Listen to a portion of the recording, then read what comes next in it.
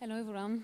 Dear Eric Labaye, President of IP Paris, dear Adriana Tapu, Director of the Doctoral School of IP Paris, François Ouef, Director of Ahmad Mathematics Doctoral School, dear Dr. Béchar Bezardi, the Vice President of Engineering of Google Zurich, whom we will be honored to listen to through his following keynote, dear all professors and heads of research areas of IP Paris Doctoral School, dear members of IP Paris administration, dear families, and dear graduates and colleagues from IP Paris Doctoral School, welcome to IP Paris Doctoral Graduation Ceremony Class of 2021.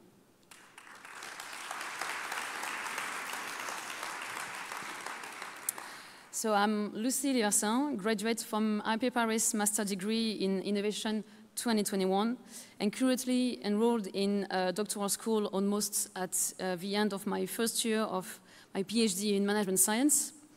And I'm very honored to be here and to introduce incredible speakers today. Without wasting any minute to our wonderful set of speakers, I will start with the first introduction.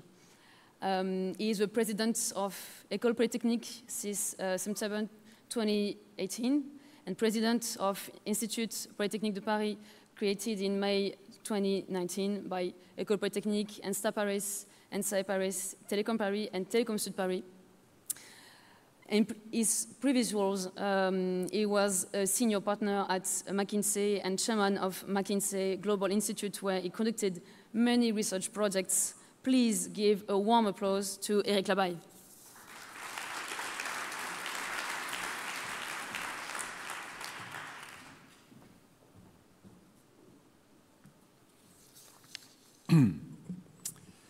So, dear PhD graduates of Institut Polytechnique de Paris, it's a great honor and pleasure to welcome all of you, to celebrate you today on this graduation day, surrounded by your families and friends, which also I'm delighted to welcome to Institut Polytechnique de Paris in the amphitheater Poincaré at Ecole Polytechnique, and it's great to have all of you here today. After 2 long years of events, graduation that couldn't take place in presence, I'm really glad also we can make it together today in the amphitheater, and that you are going to be able to receive your diploma in person. This moment is unique for you, and we want to make it memorable. And I know we are going to have a great moment together to celebrate this achievement. First, I would just like to congratulate you for this diploma and your PhD. You are 228 brilliant students to receive this degree, and each of you should be proud of it. It's a recognition of your excellent research skills, of your hard work, of your commitment you have demonstrated throughout the years you spent with us here at Institut Polytechnique de Paris and at the 2 doctoral schools that were mentioned before, the IP Paris Doctoral School and the Adamar Doctoral School of Mathematics. By following a PhD program at Institut Polytechnique de Paris, you join a new institution, as Lucie said, created a few years ago, but based on more than 200 years of history of the 5 founding schools.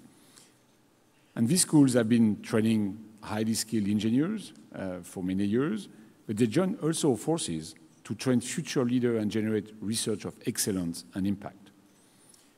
Coming from all over the world, you're from different backgrounds and life experience, you understood the project, you understood the ambition, and decided to trust the Institute with your higher education and your development.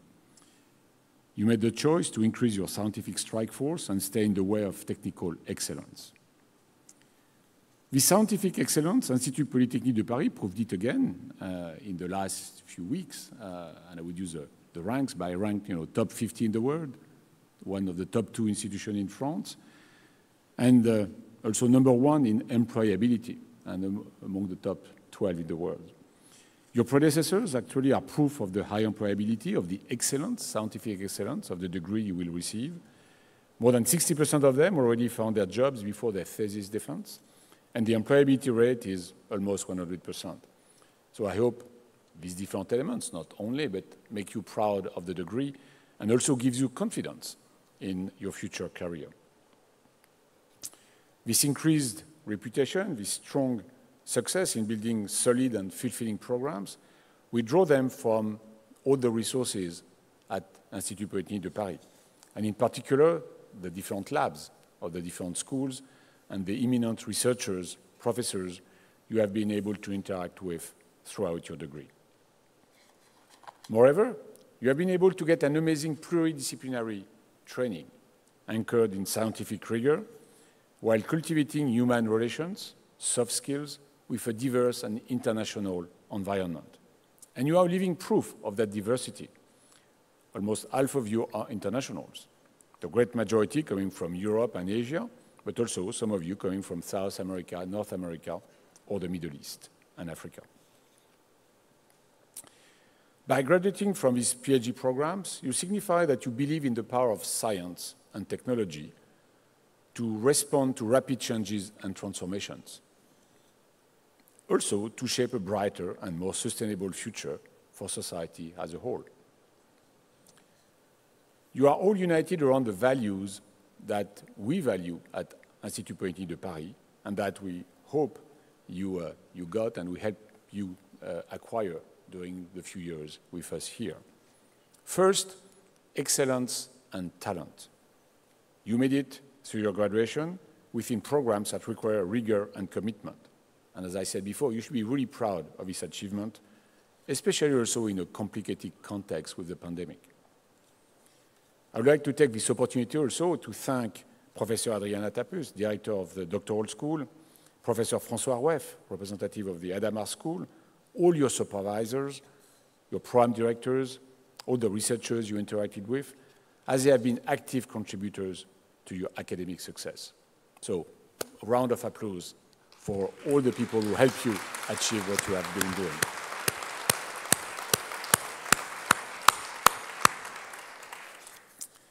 The second value at IP Paris, beyond excellence and talent, is our strong belief in the power of collectiveness, diversity, and open-mindedness to move mountains. You can achieve a lot of things by yourself, but it's in teams we achieve the most. As you learned also how to conduct research by yourself, it helped you gain audacity as well as self-direction and leadership skills. But you also acquired a great sense of patience and learned to surround yourself with the right people. I'm sure also this has helped you develop interpersonal skills and a sense of respect, highly sought after in the professional world and crucial to be fulfilled in your future career or to build impactful initiatives. Third value is innovation, and innovation empowered by partnerships between every society stakeholders, including the industrial world. This is necessary to tackle the major economic and societal challenges that we are facing, including clean energy, climate change, artificial intelligence, data analysis, biomedical engineering, and so on. I hope you took full advantage of these rich networks of people you got access to at IP Paris, and that some of you will join the innovation network and maybe also create your own startups, as many of the former graduates have been doing. As you may know, a third of the founders or managers of the next 40 companies, that is for France, are alumni from IP Paris, and many of them have a PhD as a diploma.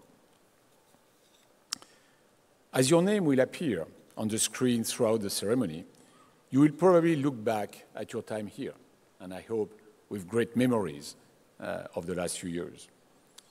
Now I would like also to think about what this degree means to you for your future career. And I would like to leave you with 3 wishes, if I may say, to think about as you think about the next stage. My first wish is simple. It's just to continue to live the values of Institut Polytechnique de Paris: excellence, solidarity and teamwork, and innovation.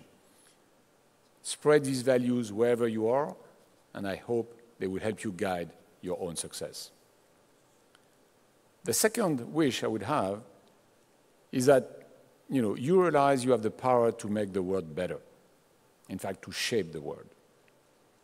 Many challenges are in front of us. I mentioned a few of them: the evolution of the climate, the impact of digital, health, the fact of having a sustainable planet with 8 billion inhabitants, a lot of ethical questions, a lot of geopolitical move.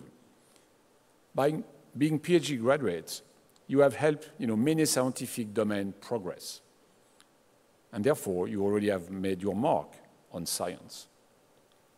Now you have the responsibility to take up basically some of his learnings, capabilities, and to address the key societal challenges. In other words, somehow transcend the science and technology capabilities for the benefit of business and society. Wherever you are going, following an academic research, an academic career, joining an industry research center, joining large global research organization or any other government organization, I wish you will be actors of change, driving forces of progress, show initiatives, and also keep learning. My third wish is that you continue, because I'm sure you have been doing that already in the last few years, but you continue to be a source of inspiration for others. Be leaders. I believe one of the key for success anywhere is to be able to rally people, to build teams, to lead others to fulfill their passion, their aspiration, and somehow to surpass themselves. And to be inspiring, be inspired also by many of the mentors you may have had in the laboratories, in your networks, also in the alumni of the schools, alumni of IP Paris. So take advantage of this rich community, because as I said, leading others will help you fulfill your aspirations or solve some of the most difficult problems we are facing today. In just a bit, you will all receive your diploma, and also the laureates of the Thesis Awards will be announced. I would like already to congratulate all of them for their particularly outstanding performance. Finally, you are carving out the way for your peers behind you. You are now becoming among the first ambassadors of Institut Polytechnique de Paris, helping our recognition as a leading education and research institution, and more specifically our PhD programs, both in France and internationally.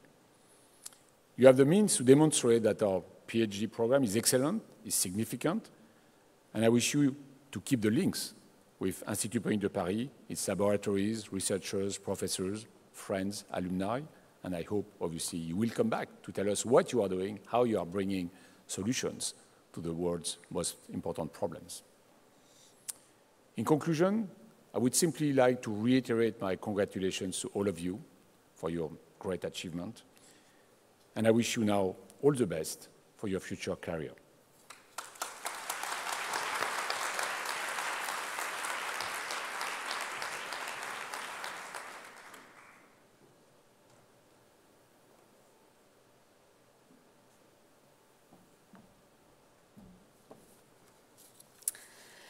Thank you, Rick Labaye, for this wonderful introduction.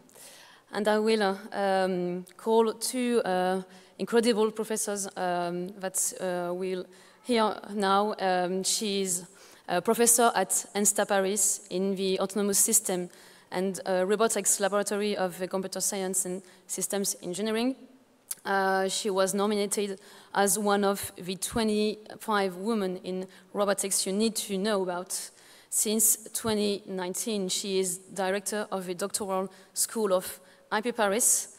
Please give a warm applause to Dr. Adriana Tapu.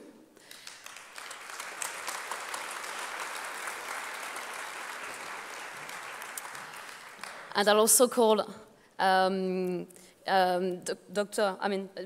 Professor François Rouef, is working in the S2A research team of the LTCI.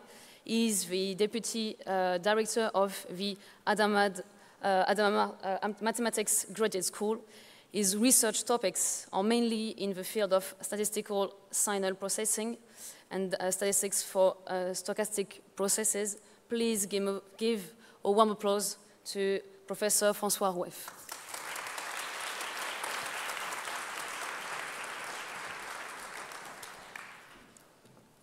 Okay.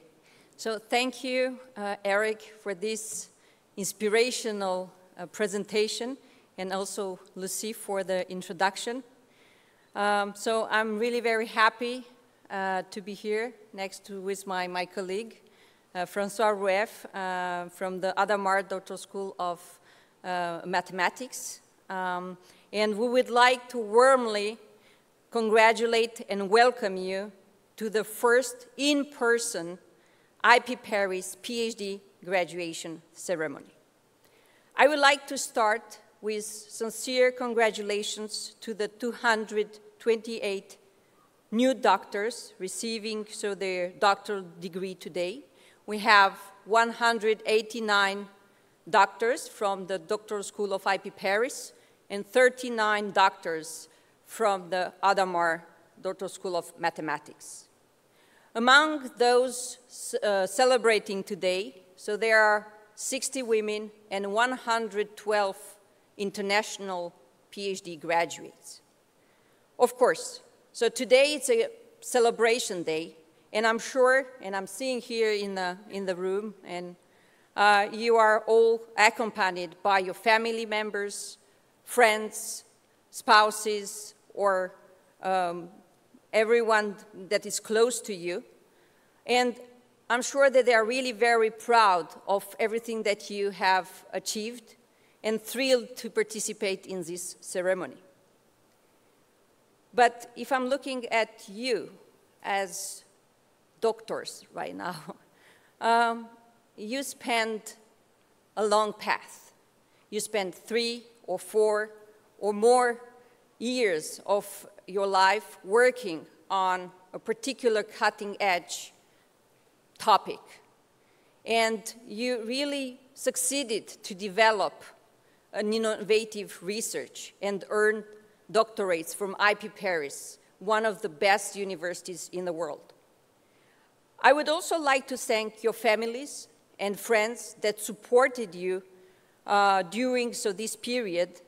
And last but not least, I would like to congratulate your professors and supervisors who have supported you during this trip and that provided you with exceptional education and helped you develop your research capabilities. But now you may wonder, you're here, and you may wonder what is different today with respect to when you started your PhD. I can tell you one thing. The first one is now people can call you doctor, even if you're not a medical doctor. Second, as a holder of a doctoral degree from IP Paris, you received the highest educational degree, and you are now capable of working independently in your research topic. And last but not least, you build a strong scientific foundation, and you are ready now to face new challenges in your professional life.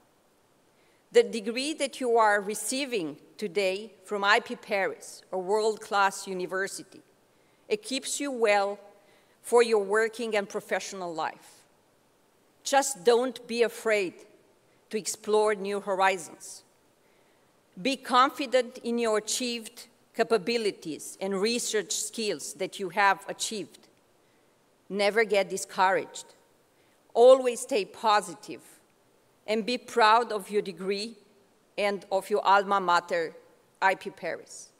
And to conclude, as Albert Einstein was saying, try not to become a man of success, but rather try to become a man of value. I would like to congratulate you one more time, all of you. Thank you.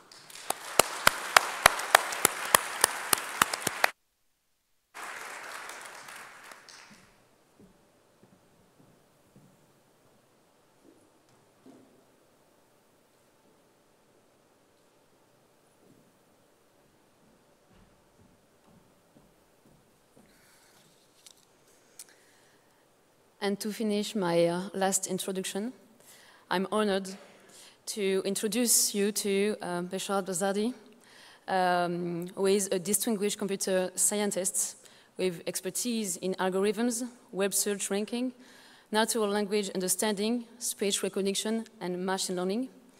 He leads Google Cloud Conversational AI, focusing on applying Google's latest advancements in AI to reimagine and automate customer services and operations for large enterprises. Dr. Bezardi joined Google Zurich in 2006 and has played a key role in Google's AI-first strategy as co-founder of the Google Assistant, Google Lens, Google Smart Display, and more recently, the Next-Gen Assistant, a breakthrough in mobile assistant technology and with on-device machine learning for a lightning-fast experience. Prior to that, he led several core web searches, ranking teams such as Freshness, Safe Search, and pioneered usage of entities, contexts, and machine learning in search. Today, he will present his work called Superhuman Conversational AI. AI has reached superhuman levels in various areas, such as playing strategic video games, calculating protein folding, and visual recognition. So are we close to superhuman levels in conversational AI as well? In this talk, he will address this question, sharing some of the recent development from Google Cloud AI, Google Brain Research, DeepMind, and duplex across speech recognition and generation, and natural language understanding. Please give a warm welcome to Dr. Beshad Bezardi.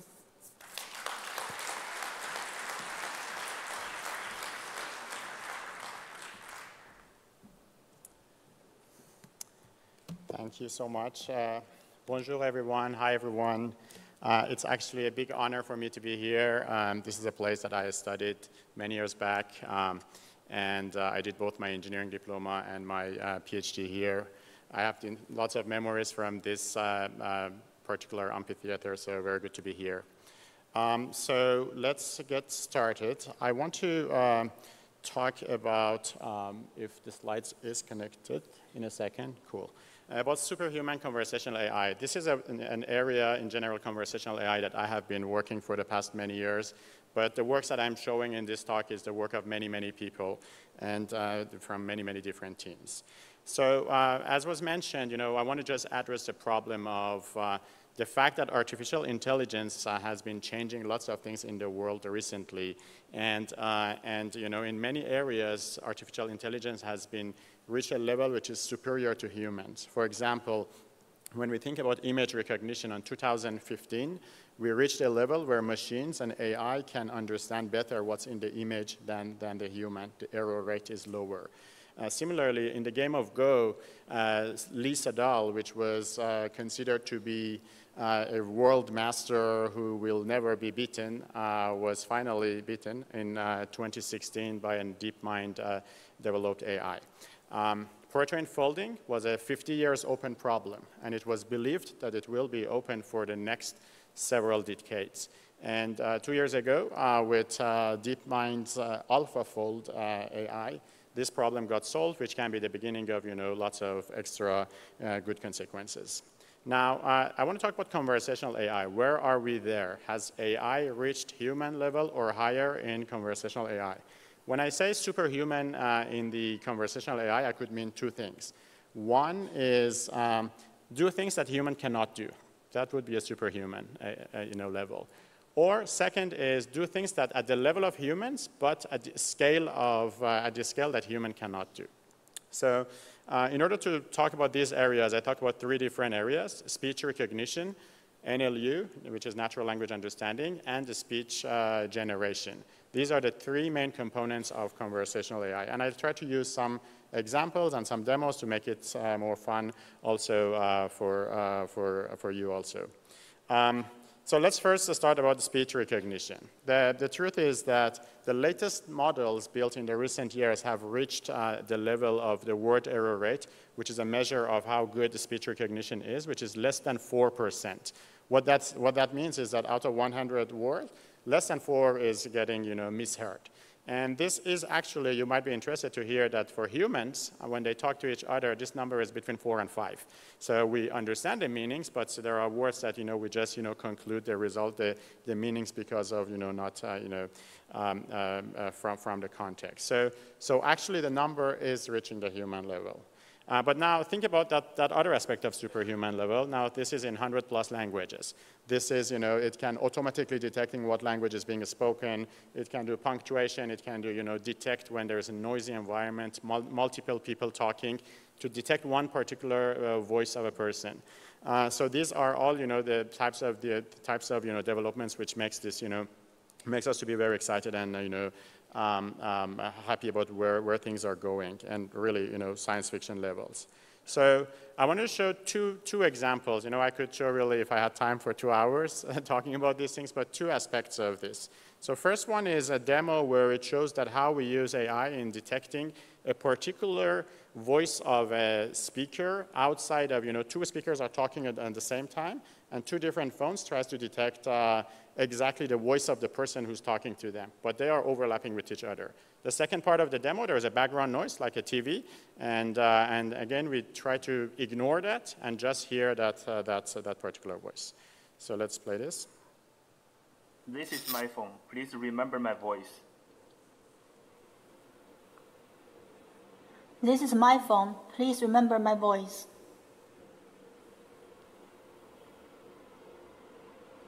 I'm having pasta for dinner tonight.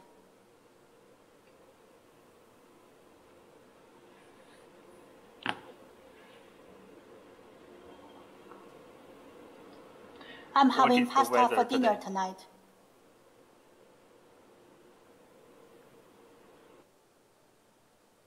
Now in the different setup, there is a background which will be a TV, I guess. This is me speaking. Please remember my voice.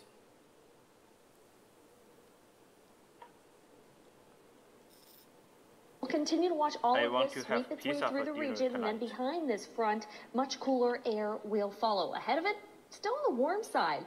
Temperatures right now still sitting in the low 70s, 72. So this is actually reaching levels where even when there's a background, the models can actually hear better than humans. And the way that has been worked is that, we have been training it with, throwing all different types of background noises and, trying to, make it, learn how to hear those things, even if there's lots of different types of noise.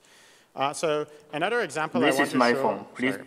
Another example I want to show is about people can have, people are all different types of accent. And sometimes, they might have a speech impairment. Sometimes, if you're super young or super, elderly, you might have, talk differently. And it's very important that, that speech recognition models try to understand, to all different types of voices. So here is one of our colleagues actually from our speech team, which you can see how our speech recognition is working for him.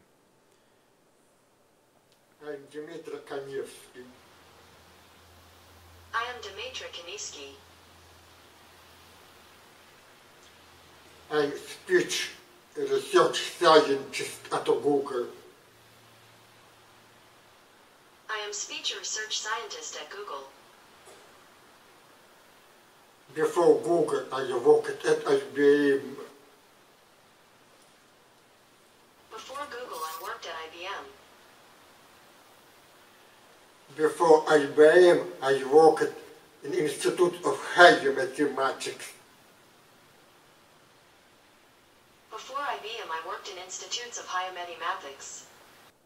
And you can, of course, see that this is super important in order that the products that we're building is, inclusive and so on. So now let's talk about one of the other three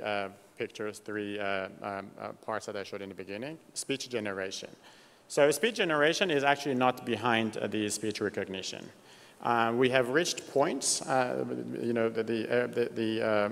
have reached a point where generating, speech is getting super close to the humans. So actually, to demonstrate that to you, on the left-hand side here, I have two columns of voices. Ignore the human and robot on the top because they are not corresponding necessarily to which one is human, which one is not. So I will play two different voices, and I will try to see that whether you can detect which one is human and which one is actually AI generated. So she earned a doctorate in sociology at Columbia University. now a second one. She earned a doctorate in sociology at Columbia University. So I can play yet another one, which is the same, the column is respecting, and then I will ask a question. George Washington was the first president of the United States. George Washington was the first president of the United States. Okay, so you can raise your hand if you think the first one, the left-hand side, is the human. Okay, and now who thinks that the other one is a human? Yeah, actually the first one was, the first group were correct, so the direction was as it is. But I think the main point is exactly this. It's actually nearly hard / impossible to detect it. And now think about this capability, now generating hundreds of different voices in tens of languages. That is what we call it then superhuman. Another superhuman capability of a speech generation is being able to mimic and imitate someone's voice. So with the recent custom models, we need only 30 minutes of training data. So this means that you hear 30 minutes of the voice of someone, you train the magic machine learning models behind, and then you generate that voice. So here is an example of a voice of a human. I need to say that, original voice. According to Science Direct, a flexed posture is characterized by an increased thoracic kyphosis. And this is the voice now which is generated by just hearing 30 minutes of that from an AI. Contact Center AI brings the best of Google AI to customer service. So that's actually pretty exciting also. Now let's actually talk about, when we talk about speech generation, there's lots of other details to get right. For example, sometimes you might have different words in the same sentence which need to be pronounced differently. Let's check some of those. He thought it was time to present the present. Don't desert me here in the desert. Or sometimes you might have words which are super complex, out of domain words. Basilar membrane and otolaryngology are not autocorrelations. Or of course tongue twisters, which is hard for some humans. I mean, for me it's always hard. Peter Piper picked a peck of pickled peppers. How many pickled peppers did Peter Piper pick? Or? She sells seashells on the seashore. The shells she sells are seashells, I'm sure. And of course, because this is a robot, can also play faster. She sells seashells on the seashore. The shells she sells are seashells, I'm sure. And it can go faster, but of course it's correctly pronounced. So that's another aspect that we would call it, that superhuman level. Now let's talk about the third block there, which was the natural language understanding. Here the situation is more complex. The short answer is that we have not reached the human level of understanding and being able to have conversations like humans. However, in the past 5 years, there has been so many, breakthrough that each year we really, showed that, okay, the situation is much better than the year before, so that things are getting, in much, much better shape. So the names that you see on this slide are, each of them is a breakthrough which happened over the years. I will touch on some of these in the next few slides. This is how things were before, before these 5, 6 years, 10 years. We call it prehistoric NLU already from, 10 years ago. You typically needed a number of doctors in linguistics that come together and try to actually, write grammars and, think about all different aspects of the language. And still, you could not necessarily cover all the complexities of human language nuances, right? And at some point, deep learning came to the picture. And in particular, in 2017, there is this paper which is called Attention is All You Need, which brought the idea of transformers. It's a new architecture which makes it possible that you can do trainings, this time with a cost which is 100x less cost than before. So you can actually start to have larger models. This paper actually is number 4th most influential paper of the last 5 years selected by Nature. The year after that, there was another work which was called BERT, which is also built on transformers. The idea here is that if you see what's on the right-hand side there, it is a self-semi-supervised system which basically takes paragraphs and removes parts of the paragraphs and tries to predict it. And now imagine that the system is doing that with all of the paragraphs of all of the web all the time, continuously. So it actually tries to learn lots of things from the language by just trying to predict what's missing. And this is, a result of all of this in the next generation in 2020 was MENA, which is the closest you get from the humanness point of view in some sense, sensibility and specificity of the answers. So the red one on this, the red column here is MENA, and blue is human. So this is roughly giving you an idea of how close this is getting. And these are open domain chatbots, which basically means that you start chatting with them about any topic that you want. Now, a version of that the year after, Lambda, was developed where, which had this particular, nice property where you can actually ask it to role play a particular, thing. So here we are showing how Lambda can role play, Pluto, for example. Again, there is no one going to write any rule. This is very important. This is all automatically learned. So let's see how that conversation is going on. Let's listen to a conversation the team had with Pluto a few days ago. I'm so curious about you. I sense your excitement. Ask me anything. Tell me what I would see if I visited. You would get to see a massive canyon, some frozen icebergs, geysers, and some craters. It sounds beautiful. I assure you it is worth the trip. However, you need to bring your coat, because it gets really cold. I'll keep that in mind. Hey, I was wondering, have you ever had any visitors? Yes, I have had some. The most notable was New Horizons, the spacecraft that visited me. That must have been exciting. The team that created New Horizons was very excited to see me. I also sent them back a picture of myself since I had not been seen up close before. That's so great. What else do you wish people knew about you? I wish people knew that I am not just a random ice ball. I am actually a beautiful planet. Well, I think you're beautiful. I am glad to hear that. I don't get the recognition I deserve. Sometimes people refer to me as just a dwarf planet.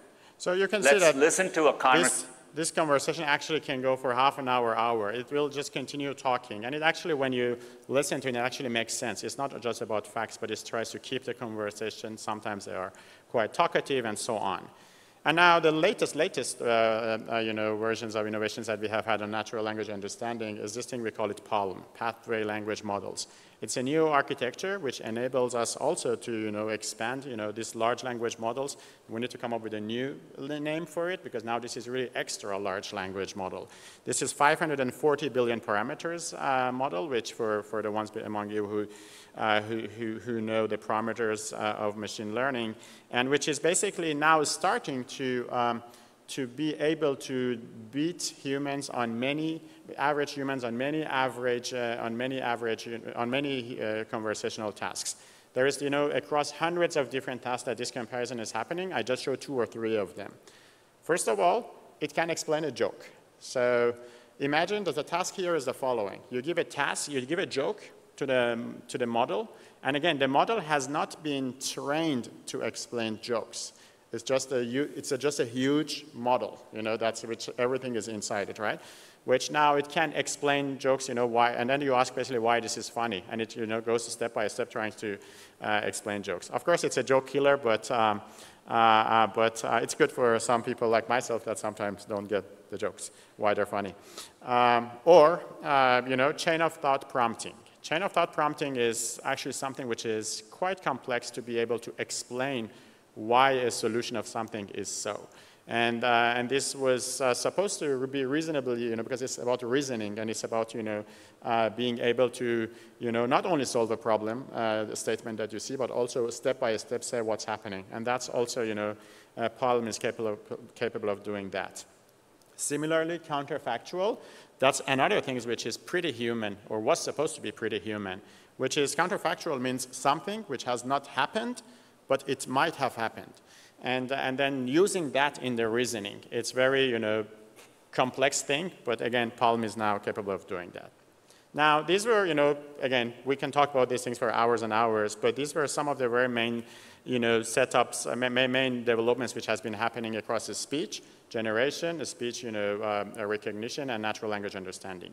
Now I want to show that how some of all of these come together, not all of them, but some other parts of it comes together in our conversational AI duplex bots, which we have built a first version of that a few years back, and it has been improving. During the COVID, Google actually uses this conversational AI bot to call organizations to check the opening hours, whether they have been changing or not. So let's hear one of those conversations. This is my last demos. Townsend Pharmacy, how can I help you? Hello? Yes. Sorry, I need to precise something first. You hear two voices, a lady and a female and a male person. The male person is not a human. Just I needed to remind you that. Townsend Pharmacy, how can I help you? Hello? Yes. Hey, I'm calling from Google Maps. Given the current health situation, I just wanted to update your hours. I'm an automated service, so this call is recorded to improve Google services. Could you please tell me your opening and closing hours throughout the week? Do you want the hours for the store or the pharmacy? I was hoping to get the hours for the pharmacy. Okay, so Monday through Friday is 8:30 to 4 p.m. Mm-hmm. And then during the weekend, let me just double check, okay? I know Sundays we are closed. Okay. And one moment.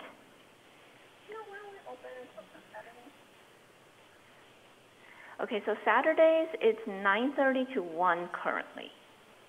Sorry, let me repeat all the hours back. Monday through Friday from 8:30 a.m. to 4 p.m. Yes. Saturday from 9:30 a.m. to 1 p.m. Yes. Sunday you're closed, is that correct? Correct. Okay, got it. Thank you for your time. All right, Goodbye. no problem. Bye-bye.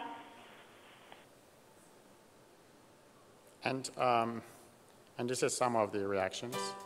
Maybe I can just For a client, for Friday the 17th. Confirmar a qué hora abren y cierran hoy. The direct number to reach Buffalo Wild Wings. Quería confirmar a qué hora abren y cierran hoy.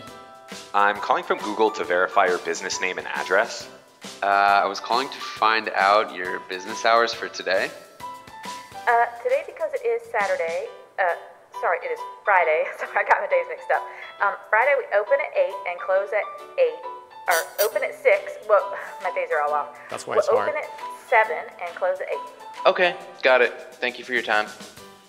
Wow, you got it.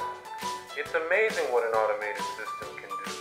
Hey, thank you, Google Assistant. So nice to talk to you. Awesome. This is so, I feel like I'm in the future. You're awesome, Google. I love you. You're like the smartest computer I ever talked to. All right, cool. Thanks. Have a good night. Thanks. You're the best robot I've ever met. Okay, this is very smart. You're the most awesome automated person ever. Thank you. Thank you. Thank you. Thank you so much. Okay, thank you, robot. Your job is completed.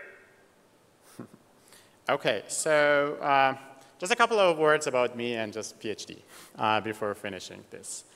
This is I think I was presented, thank you, and you covered, I guess, most of this. But 20 years ago, I studied here as an engineer. I did my PhD also later here, which when I was counting it and it felt 20 years ago I was doing engineer here, felt too long in the past. But and from 2006 I was at Google, so I actually did my research and postdoc and moved to Google.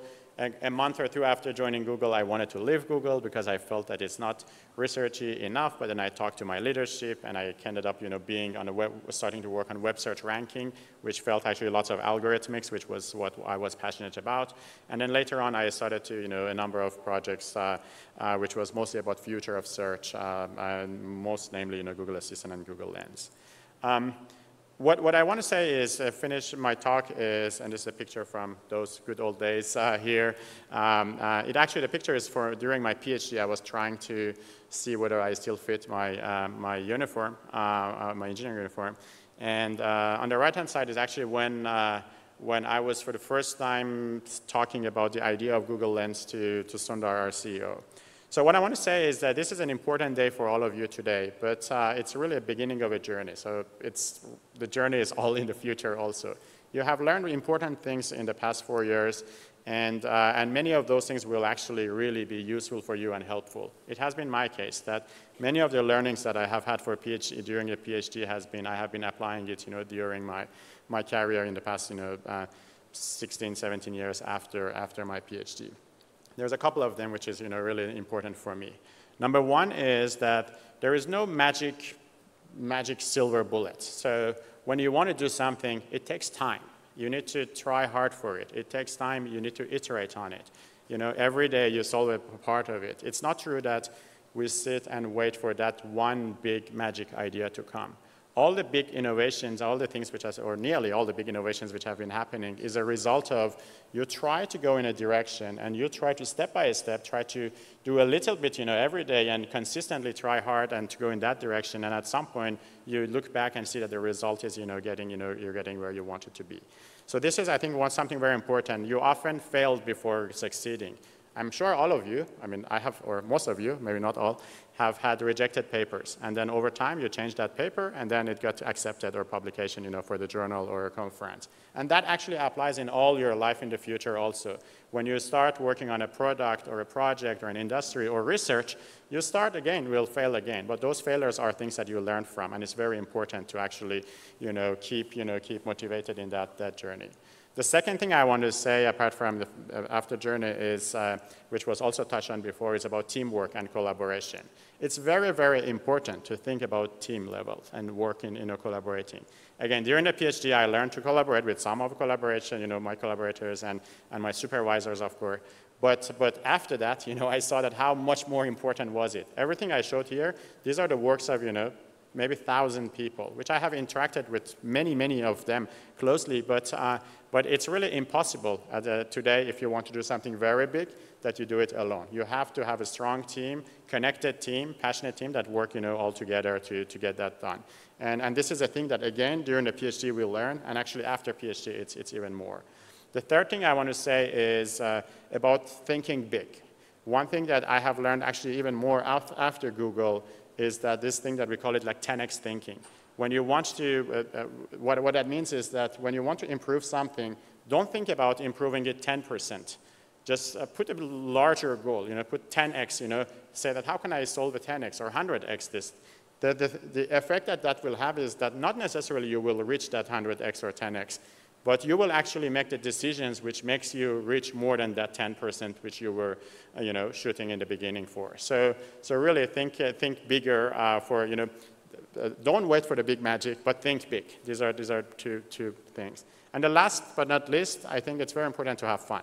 I think both during my PhD and in the past, post-PhD, I have been always passionate about what I have been doing, and I think that has a big effect on making you becoming more productive and hopefully more successful. So please continue to do something which makes you happy and is fun for you. From deep my heart, I want to congratulate all of the doctors in the room. Thank you for having me.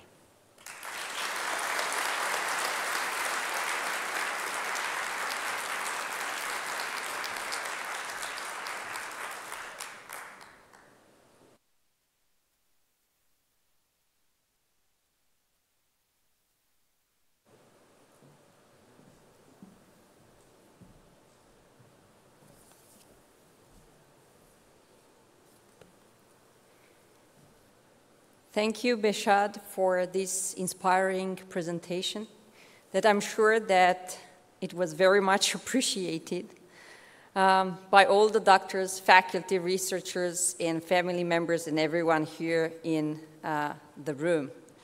And now, let the graduation ceremony begin. I will invite the scientific coordinators to come on the stage. They will hand you the graduation stoles. These are Benjamin Doer for computer science, data, and artificial intelligence. Abibou Metournan for engineering, mechanics, and energy. Lirida Navine for information, communication, electronics. Nicolas David. For biology, Cédric Tard. For chemistry, Nicolas Motis. For economics, management, and social sciences, and Matthew Nguyen for physics.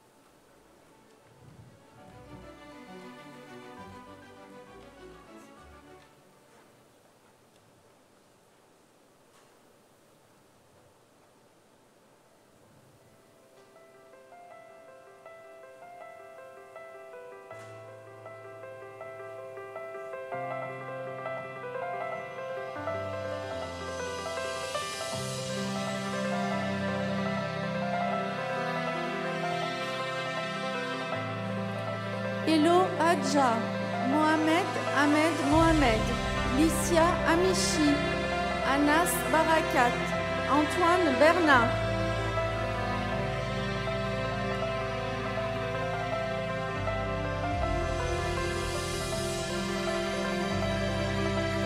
Matteo Bertolino, Martin Bir, Kathleen Blanchet, Safa Boudabou, Dia Bouglegan.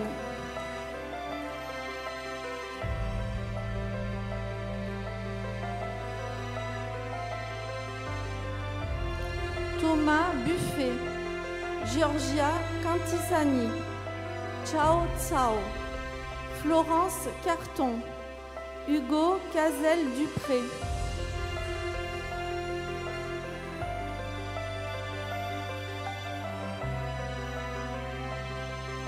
Martina Cherouli, Émile Chapuis, Mathilde Chenu de la Morinerie, Andrej Sivka, Pierre Colombo.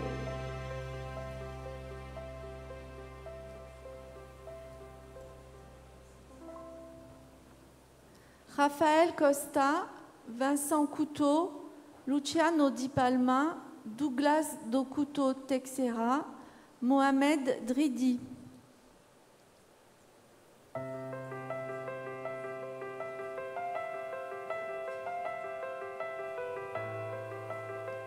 Antoine Durand, Marois Eulech, Natacha Fernandez, Simon Forest, Tuanir Franza Redende.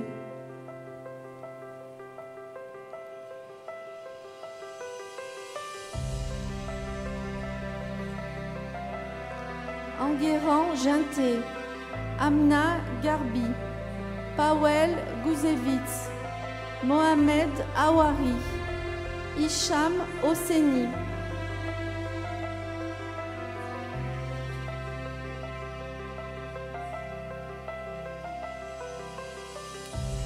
Henry Huang, Karim Magdi Ibrahim, Gabriel Yomazo, Jonathan Lajus, Alex Lambert.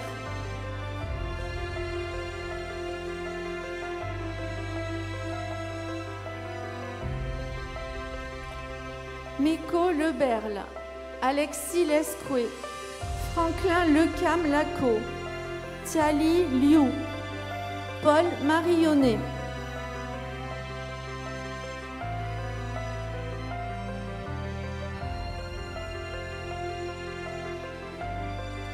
Yulia Mitrika, Marzier Mozafari, Kimia Nadjaï, Antoli Nasrallah, Tanue Nguyen.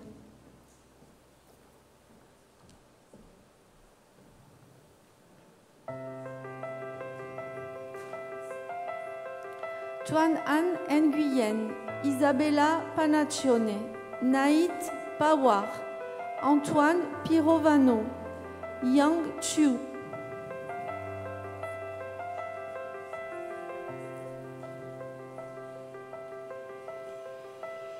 Marie-Julie Rakoto Sauna, Julien Ritter, Flavia Salutari, Kilian Schulz-Forster, Mariana Segovia Ferreira.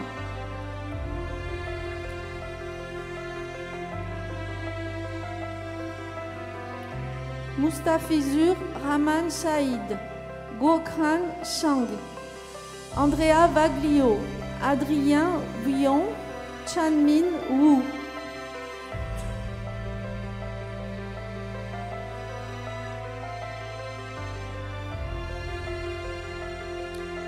Huating Yao, Iba Youssef, Chuang Yu, Khaled Zaouk, Messam Zouk.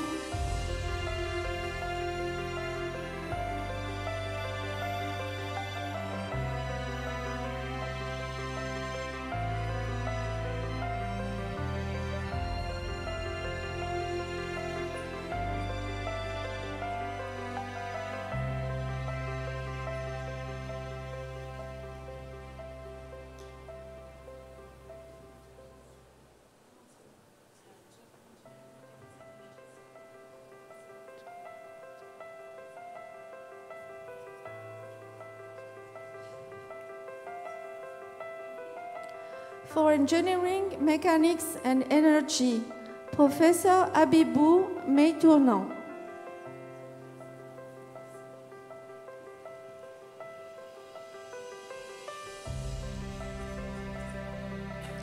Filippo Agnelli, Lucas Benoît Maréchal, Tobias Boll, Ayatollah Bouramdan, David de Souza.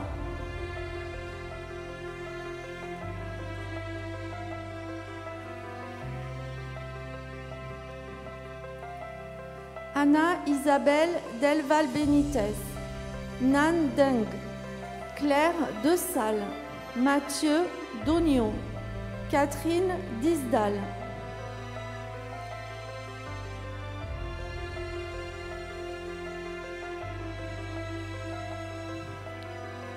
Ovin Ellingsen, Camille Guevenou, Quentin Guyeux, Kevin Ha, Nicolas Anapier.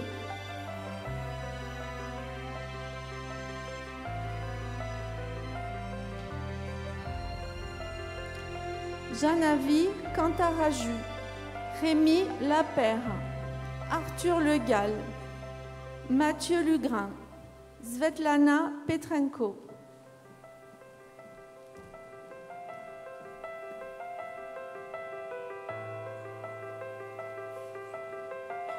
Guoshun Chin, Nicole Roselli, Yichang Shen, Sakina Takash, Johan Tellier.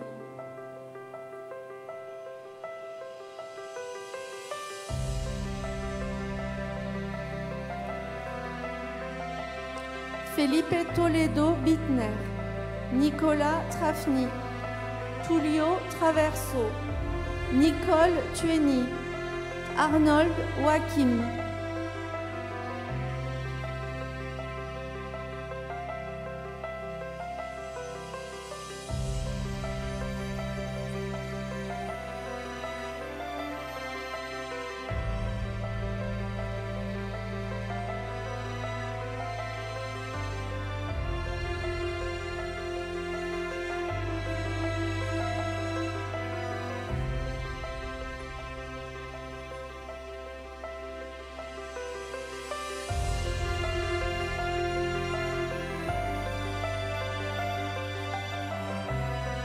Information, Communications and Electronics, Professor Lyrida Navinet.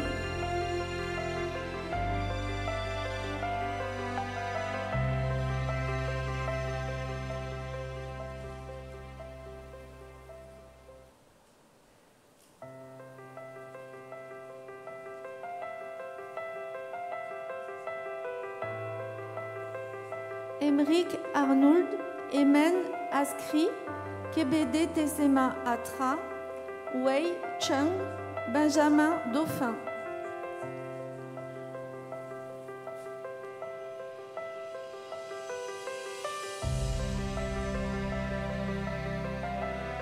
Bojang Dong, Sylvain Ferrand, Bader Mustafa Fetouri, Arthur Louchard, Sofiane Takarabt.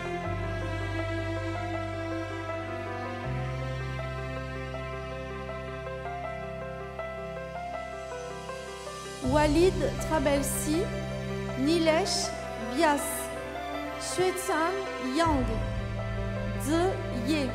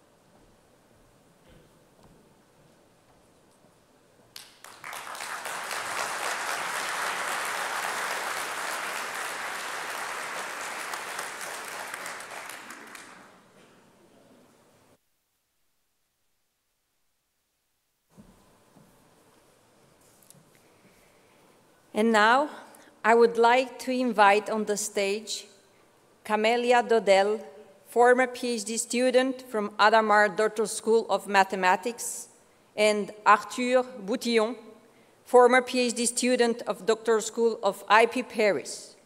They will both share with us why did they pursue their studies with a PhD thesis, and how was their life in the lab and on campus as a doctoral student. Thank you.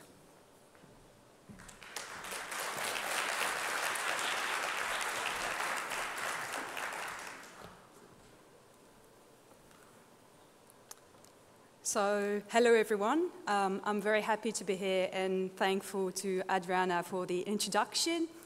So we've been given sort of the task of, sharing our experience about the PhD, and I thought about it in trying to understand two main questions. First of all, why the PhD, and then how did I somehow made it through it? So starting with the why, well, it turns out that fast-paced exams have never really been my thing. So I had long been curious about research. I wanted to be in an environment where I had time to try out new ideas and I could write them down using a coherent narrative. So this drove me kind of in the research path. From there, François Rueff, which you've met, gave me the opportunity to do a PhD under his supervision, and I am really, really grateful to him for believing in me at a time where I was at the start of my journey. And if I'm being really honest, despite some of my not so glorious marks at the time. So that's kind of about the why. And now regarding the how, well, I think, and like it was said before, there's no real miracle. So it's mainly blood, sweat, and tears throughout the 3 years. And I'm pretty sure most of us agree with that. But I think it's important to recognize the fact that it's not limited to that, right? Because In my case, I've been very fortunate in terms of supervision, so I've mentioned François, but I also want to give a shout out to my other main PhD advisor, Randall Duc, which is also from IP Paris, from like Télécom Sud Paris. When I arrived, I didn't have that much confidence in myself or in my research abilities, and I could see changes happening, you know, this confidence going up throughout my PhD, and I think it's thanks to their invaluable support, so I'm very grateful for that. I also want to thank my department at Télécom Paris, both from the research side, but also the administration, and more generally, like all those people that are involved in making this PhD process, which can be quite grueling, easier. So those are like a lot of thanks, but there's one thank I'm not going to give. So I'm not thanking COVID for, you know, the past few years and all those online or cancelled conferences, talks, seminars, and everything. But as I reflect back, at the end of the day, I realized that I've been among the lucky few because I was able to carry on business as usual. I could do my research, so I'm very grateful for that too. Now I'm off to new challenges as a postdoc at the University of Oxford, and my time as a PhD student at Télécom Paris, Institut Polytechnique de Paris, made me more than ready for them. So thanks a lot for your attention, and happy graduation day to all of us. I'll now hand over to Arthur. Thank you very much.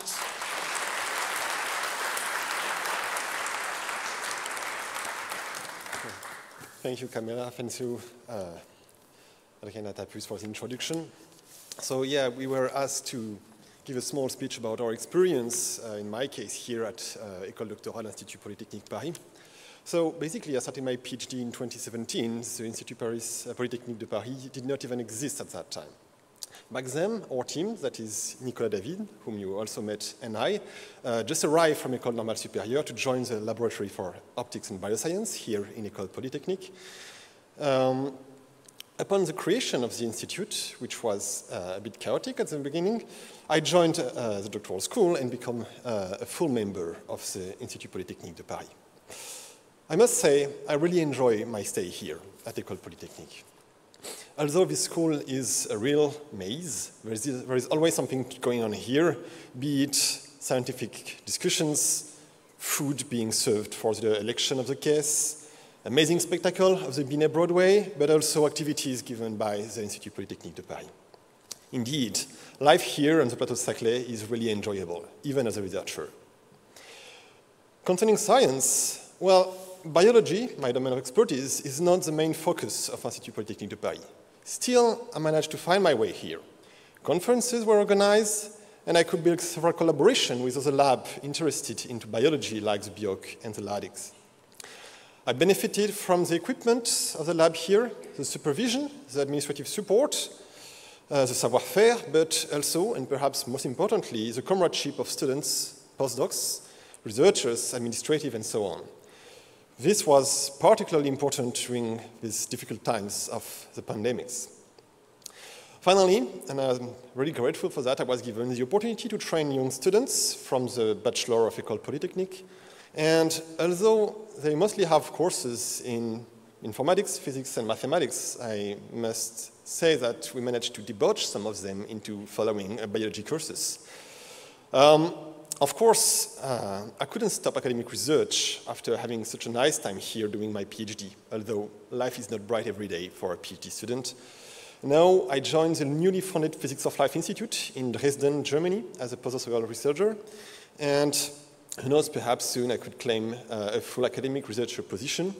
And I really thank Institut Polytechnique de Paris for supervision and giving me the opportunity to make a PhD here, and you for your attention. Have a nice graduation day.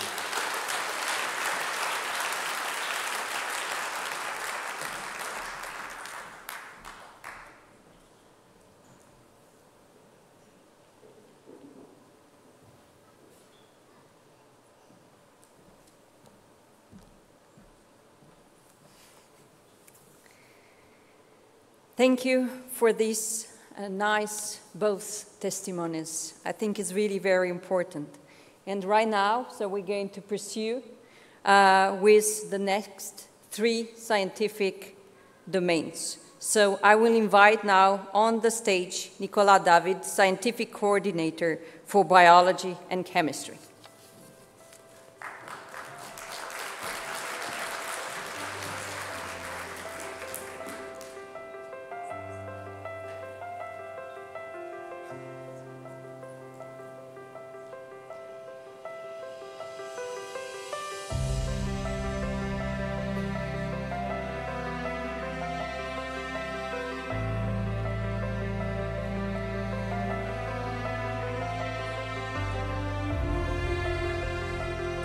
Arthur Boutillon, Mathilde Bouvier, Sylvia Durand-Amaya, Antoine Escola, Yue Fong.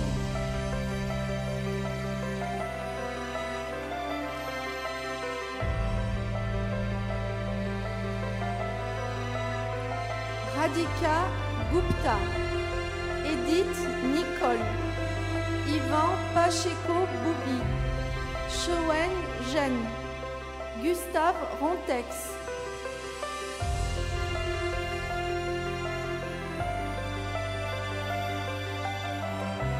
Quentin Ronzon, Adrien Roumiguière, Gleb Simanov, Susanna Varga, Chenhao Zhang.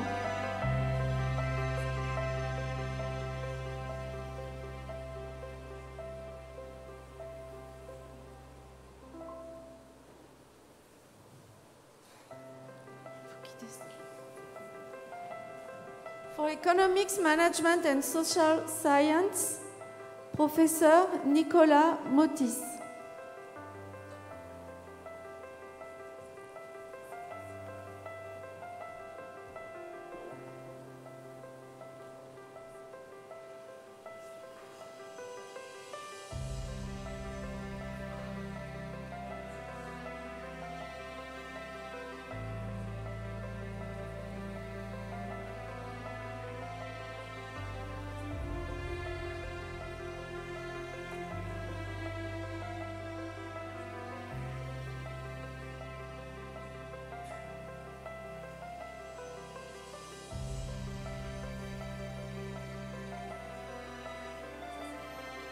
Mélissa Alloz, Dorian Astor, Robin Battard, Mathieu Battistelli, Vincent Boucher.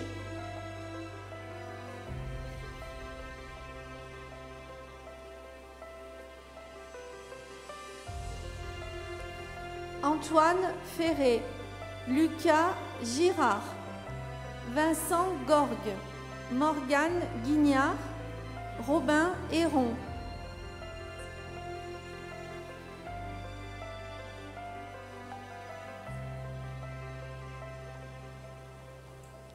Alexis Larousse, Raphaël Lé, Bérangère Pateau, Fabien Pérez, Pierre Poinsignon.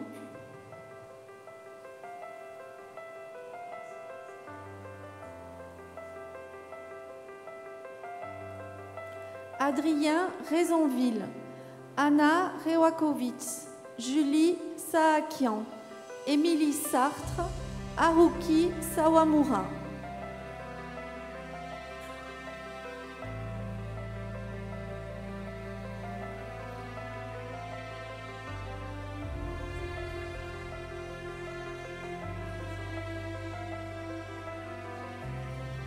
For physics, Professor Mathieu Nguyen.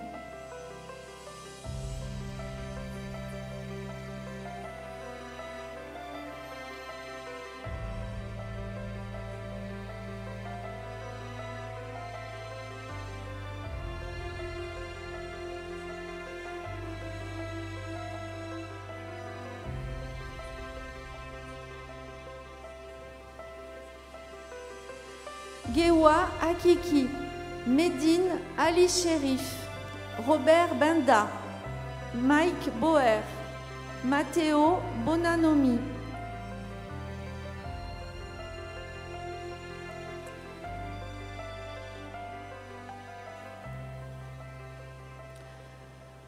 Bin Cho, Alice Kofani, Thibaut Coudarcher, Rotsislav Danilo, Perceval Desforges.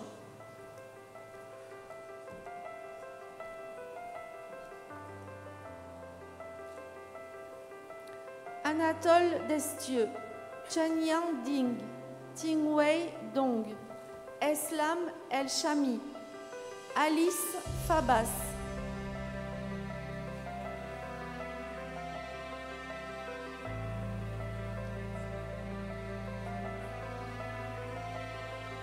Guillaume Falmagne, Julia Ferrer Hortaz, Felipe Garcia Rosales, Tiengmo Kim, Mingtin Kim.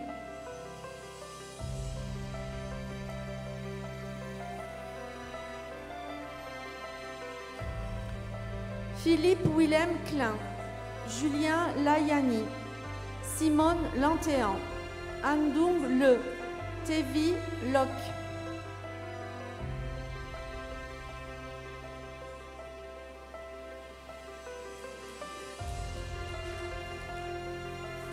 Stefano Mazei, Karim Medjoubi, Ambra Morana, Jacques Muller, Eric Ngo.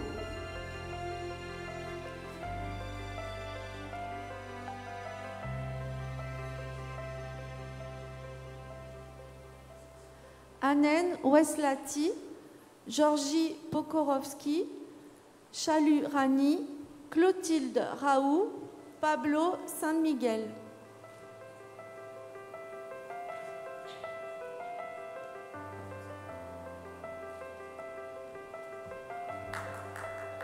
Marcello Turtulici, Louis Villa, Weisi Wang, Tinrui Zhang, Xiang Zhao.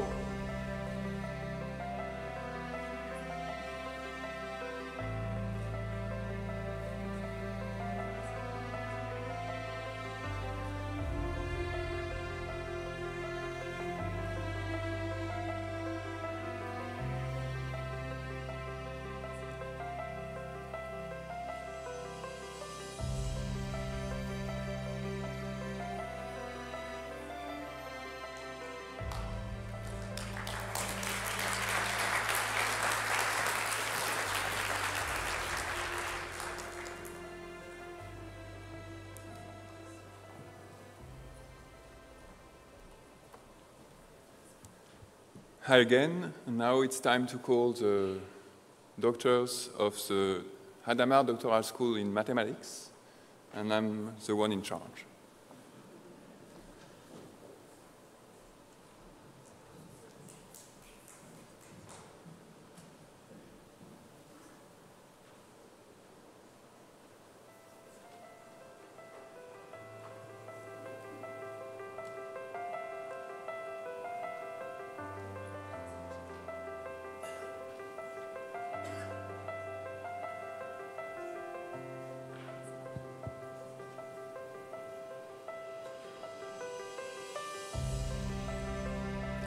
Guillaume Ossé, Bastien Baldacci, Clément Beneteau, Linda Chamac, Damien Chicot.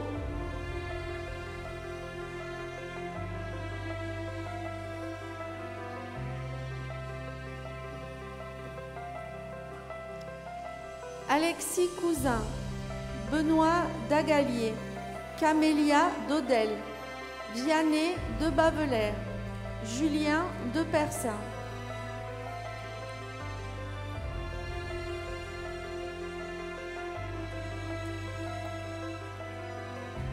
Ruben Di Battista, Etem Farhat, Louis Faury, Joao Felicio Dosres, Nidal Gamoudi.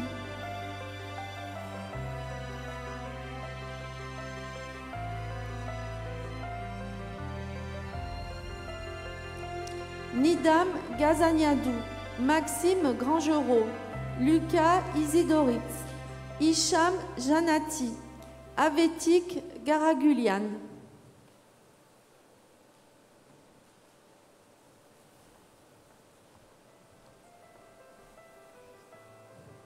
Corentin Laroche, Pierre Lavigne, Frédéric Loge, Ager Méteni, Marianne Morel.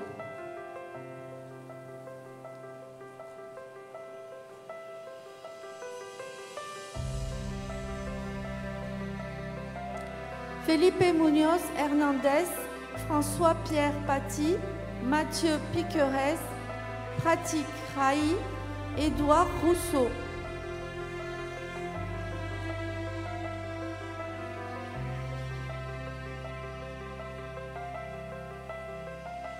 Omar Sadi, Achille Saloun, Nicolas Schröder, Josué Chuanti Fotso, Laura Tinsi.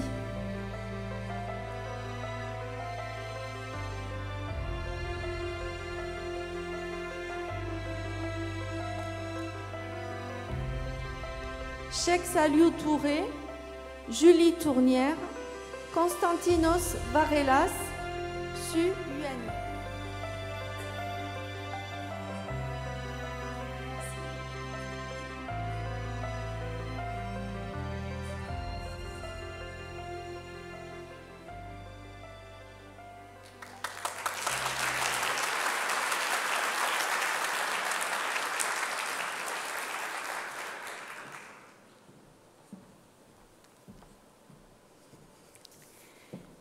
And now, so I'm going to speak about something very important. So maybe you heard it already. So IP Paris awards annually, so the best thesis award to the students who have produced so the best PhD thesis and made the most outstanding contribution.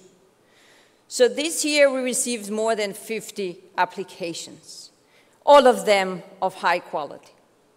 So to be honest, so the jury had a hard time to deliberate. And this year, we have 7 ex aequo awards. So the awardees are in alphabetical order. Arthur Boutillon, for his thesis entitled Analysis of Cell Movement Coordination Mechanism in the Axial Mesoderm During Gastrulation of the zebrafish Denio rario.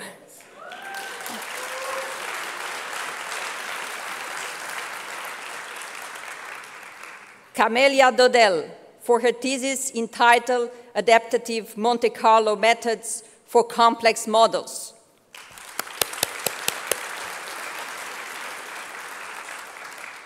Claire Dessalles, for her thesis entitled Forces in a Microvessel on Chip System Development, Poroelasticity Mechanics, and Cellular Response.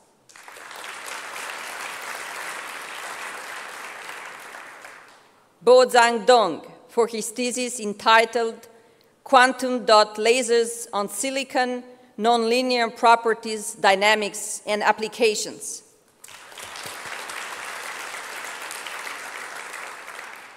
Guillaume Falmani, for his thesis entitled The BC Plus Meson in Heavy Ion Collisions with a CMS Detector.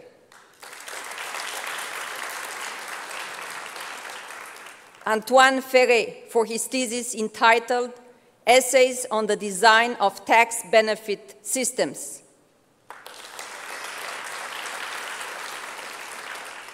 And Kimia Najaji, for her thesis entitled Slide Wasserstein Distance for Large-Scale Machine Learning. Congratulations to all of you. So, each of you and each of them will present their thesis in 180 seconds. Unfortunately, we have 3 of them that could not come here and be here with us today. So Bo Zhang Dong, Guillaume Falmani, and Antoine Ferret, so they are already in their postdoc, doing their postdoc research abroad, so they couldn't be here today, but they send us a video. So let's start with Claire Dessalles.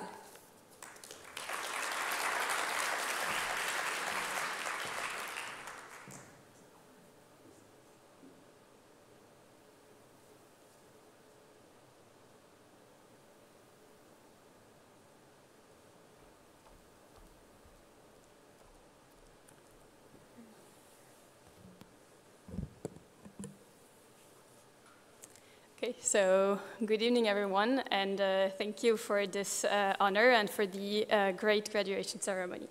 So I did my PhD on a microvessel on chip, and I will briefly present today the work that I did. So the system that I was interested in was the human vasculature, and the human vasculature is an extremely complex organ, as you can appreciate in these two casting and simulated images that runs throughout your body with a very particular architecture. I was in particular interested in the role of the forces that are present in the vasculature in regulating and controlling the behavior of endothelial cells. So you have contact-derived stresses from the surface that the cells lie on, but you also have flow-derived stresses, hence the fact that I'm in the fluid mechanics domain. And these were the forces that I was interested in. So in particular, the shear stress, the viscous friction of the blood on the cells, the pressure, and the tensile stresses that come from the deformation of the vessels due to pressure. To study this, I developed an organ on chip, which are very useful in vitro system that mimics the complexity of the native environment, thanks to a combination of different aspects, and allow us to study, in particular, the role of mechanical stimulations. So the system that I developed is a microvessel on chip that you can see here, the schematics on the left. You can create this microvessel lined with cells, push fluid through it to generate both shear stress and deformations. So this is what it looks like in fluorescent imaging. You can see the nice covering of cells, as you can appreciate on the left with their cytoskeleton in green, and on the right their junctions in red. So the first task that I did was to characterize, can I go back? I think it does not go back.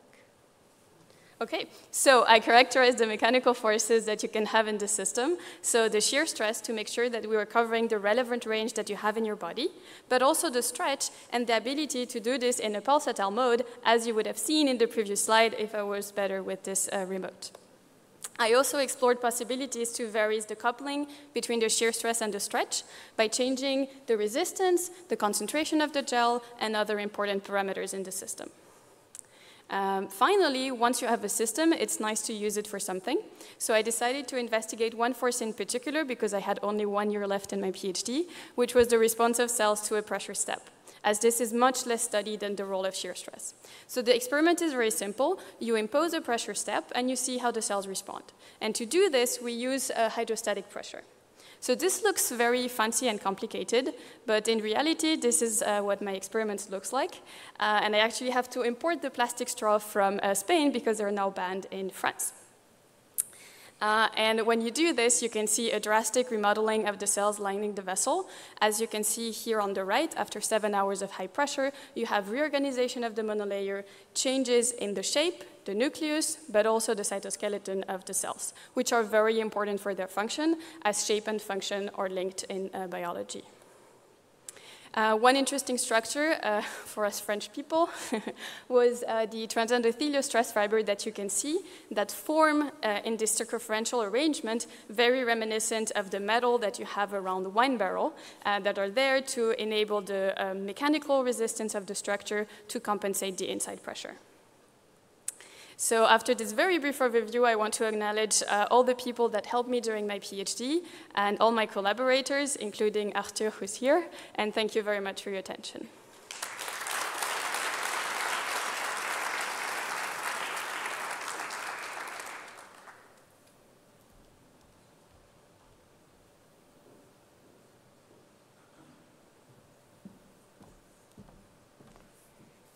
So thank you for this presentation. So now we will watch the video of Bozang Dong.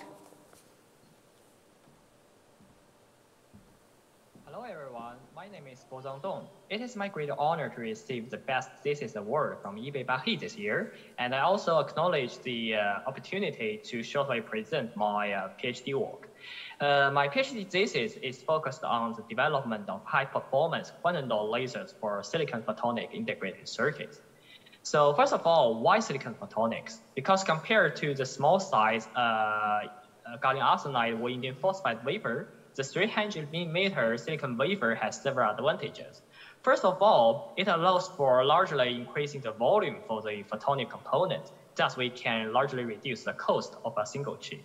Also, it offers very low loss waveguide chip substrate, the most advanced CMOS processing and packaging. And also it allows for the 3D electronic and photonic integration. However, there are still some challenges in silicon photonic integrated circuits, and most of them comes from the laser source. For example, the chip scale back reflections can easily destabilize your laser source and make your signal very difficult to be identified. Also, if you want to generate an optical frequency comb to improve the transmission capacity, if you use an optical pump, the power conversion efficiency could be quite low. Also, we want to extend the functionality of silicon platform to the integration of quantum technologies. And in my thesis, I demonstrate that the quantum dot laser could be a very promising solution for these applications. First of all, the quantum dot laser is very tolerant for the chip scale back reflections. In experiment, we demonstrated that the feedback insensitivity of quantum dot laser is more than 15 dB higher than the IEEE standard. This is a really great news for the development of isolator-free photonic integrated circuits. Also, if we use the quantum dot laser to generate optical frequency comb by using the passive mode locking or self mode locking technology, the energy efficiency would be much higher. However, this kind of comb source could be very noisy, but we can consider to use the optical feedback or the optical injection to reduce its phase noise and to improve its optical bandwidth. And most importantly, in both theory and experiment, we demonstrate that the four-way mixing efficiency of quantum dot laser is more than 100 times higher than that of conventional quantum wave laser. That gives insights for the generation of quantum states of light by using the quantum dot laser. I'm now working as a postdoc scholar at the University of California, Santa Barbara in the US. We do believe that the photonics will be the future of our daily life, and we're trying to make it into reality. In the end, I would like to acknowledge my supervisor, my colleagues, and my collaborators. This work can never be done without them. And I would like to also thank you for your attention.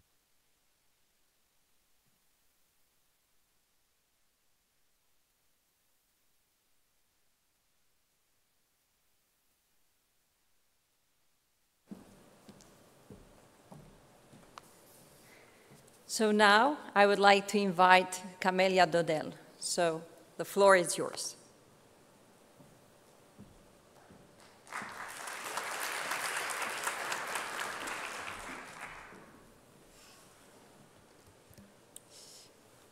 Okay, so I'm very jealous of the previous slide talks because they had plenty of nice pictures. Unfortunately, mine will only have one slide. For some reason, I wanted to keep everything condensed. Don't really ask me why. So my PhD was entitled Adaptive Monte Carlo Methods for Complex Models. I've done it in Telecom Paris, and it lives in the realm of Bayesian inference. So basically, in Bayesian inference, you've got a model, a phenomenon, given some data by taking into account, oh, I actually can't see what's written there, so I'll look here, while taking into account prior knowledge on the model parameter. Nowadays, those models are becoming increasingly more complicated, which is due to the fact that you've got a lot of available data and you need complex models to model them. This leads to complex posterior densities, and Bayesian inference tasks want to use these complex posterior densities, and it now becomes intractable. You cannot use it anymore, so you need to approximate it. You've got several ways to try to approximate these complex posterior densities, and in my PhD, I've been interested in one particular class of methods, which are called variational inference methods. So what are these variational inference methods about? Well, what they do is they try to approximate this complex posterior density by a simpler posterior density, which will have two, let's say, main properties. The first property is that, like I was saying, it will belong to a simpler family of probability densities. You want to be able to use it, so you need something that is simpler. Secondly, it will be defined as a minimizer. It will minimize the approximation error within your family. So you've got a very big family, and then you want to find the posterior the density, the target, the density that will minimize that error. Written like this, you will understand that there are two important things. The first important thing is, how do I define my approximating family? I want it to be large enough so that I can capture like complexity within my posterior density. Yet, I want to be able to solve my minimization problem. I want to be able to minimize my approximation error. So from there, you have to think about your approximating family and how you define your approximation error. In the traditional literature, this has been done in a way, but we found that there are some limitations. So my work in my PhD was about trying to enlarge the possibilities we had in variational inference. Namely, we wanted to propose algorithms, adaptive algorithms, so iterative algorithms, that would have the properties I'm going to list now. First of all, we wanted to enrich, to make this variational family, this Q, bigger, larger than what is usually considered in variational inference. This is to obtain better empirical performances. Secondly, we wanted to be able to work with different type of way to measure this approximation error beyond what is usually considered, which we've done by using the alpha divergence. I don't really want to bore you with the detail, but it's an interesting way to measure the approximation error that can bypass some difficulties in variational inference. So we've done that, and if I can, go to the next one. We've done that in a way that is theoretically sound, which is something that is sometimes very hard to do in variational inference, and also numerically advantageous. Again, I'm sweeping a lot of stuff under the rug, but the theoretical part is really, really interesting in my opinion. Lastly, and I think this might be the most fascinating part of my PhD for me, we've been able to build bridges between different approaches in the literature. So I've written them down again if you might be familiar with the domain. But, you know, gradient descent, entropic mirror descent, integrated EM, we found that there are some connections and some links that were not seen before and then can improve on those variational inference methods. Thanks a lot for listening to me. Here's a bit of research outcomes, two published papers, Journal 1 and Conference 1, and one that is still in the review process, a journal paper. Thanks a lot for your attention.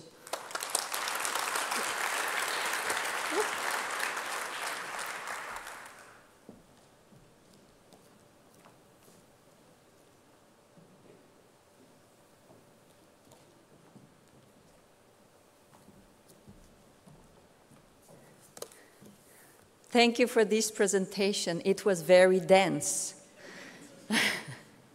And now we will watch the video of Guillaume Falmani. Thousands of billions of degrees. That was the temperature of the universe a few microseconds after the Big Bang. At this temperature, the quarks and gluons that are usually bound in the atomic nuclei can suddenly move freely in a so-called quark-gluon plasma. This deconfined state might exist in neutron stars, but can also be reproduced in high-energy collisions of heavy ions, such as those taking place in the CMS detector at the LHC accelerator. So I used data from CMS, this 14,000-ton beast, to study the BC meson composed of a beauty and a charm quark. But charm quarks are so numerous and mobile in lead-lead collisions at LHC that they can recombine with a beauty quark to produce a BC.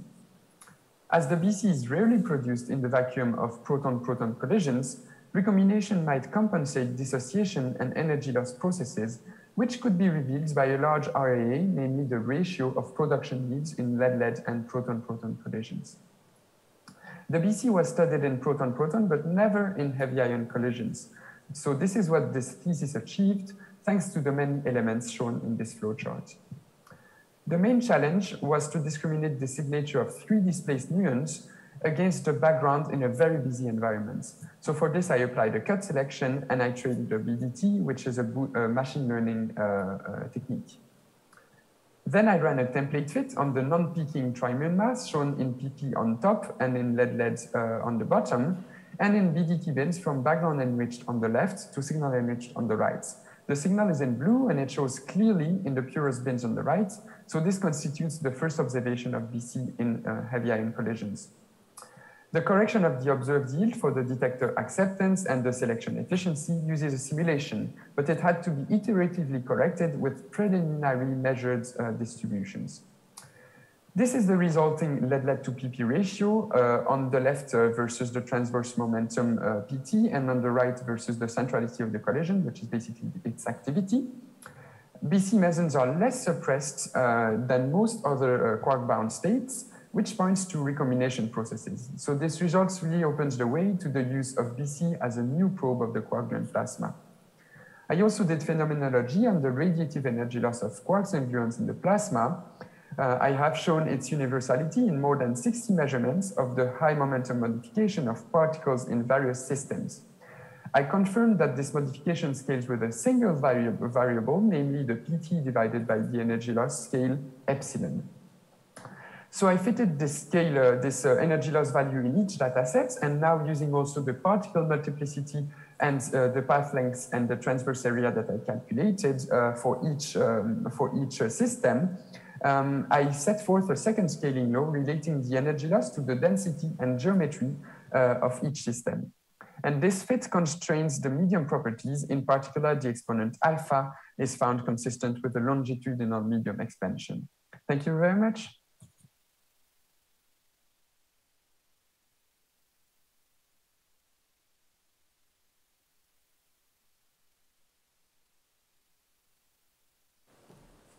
That was really very complicated. So now I will invite Kimia here on the stage.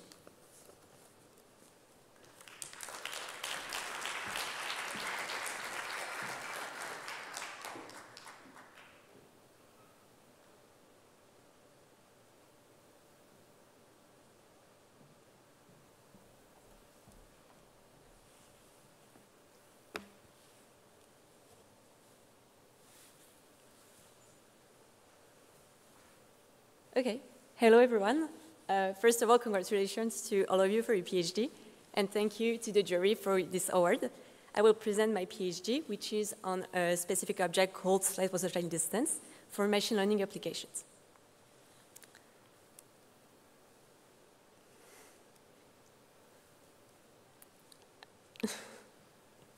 Okay, here we go.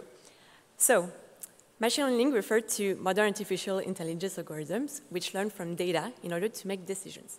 And one popular application nowadays is image generation. Generative algorithms take as inputs observed data, for example, images of cats, and the goal is to reproduce new images of cats. So this cat here on the right doesn't exist in real life. It was created by an algorithm whose role was to mimic best images of cats that they observe. And to do this, the algorithm needed to measure how similar the generative image is compared to the observed data. In order to compare two data sets, modern machine learning algorithms usually represent the data according to the way they are distributed and measure the similarity between their probability distributions with a probability metric, here denoted by D. So basically, the smaller D mu nu, the more similar mu and nu. I focused during my PhD thesis on the slight Wasserstein distance, which was introduced in 2009 as a way to efficiently compare two high-dimensional distributions. Because of these computational benefits, slight Wasserstein distance has been successfully deployed in various applications. But when I started my PhD, the theoretical properties of that metric were not fully understood, so that restricted the analysis of such algorithms. So the broad objective of my thesis was to provide an in-depth study of that metric in order to unlock its full potential on modern machine learning problems. So, as a first contribution, we provided a more comprehensive theoretical study. From a high-level perspective, our results showed that algorithms based on the slight Wasserstein distance perform well, including generative models. They explain why it performs well in practice, especially in high-dimensional cases. Then, we developed a new methodology based on that metric for making inferences. So we expanded the scope of application of that metric, and for example, we used it to remove the image from noise. Our method is theoretically justified, thanks to our theoretical analysis, and it is easier to parameterize as compared to the state of the art. Finally, our contribution showed that the cyber-social distance suffers from a main limitation, which is that the usual way to compute it relies on a parameter that is difficult to tune. So we proposed two solutions. The first one is a non-parametric and theoretically grounded method to estimate the cyber-social distance. And the second one is the introduction of new probability metrics, which are all inspired by the concepts behind the cyber-social distance. And in both cases, we showed that our solution helped reduce the computational time of generative models based on the cyber-social distance, or improve the quality of images. Finally, I would like to thank my PhD supervisors, Roland Badeau, Alain Durmus, and Umut Shimshakli, and all our collaborators whose names are printed here. Thank you for your attention, and please celebrate well with graduation.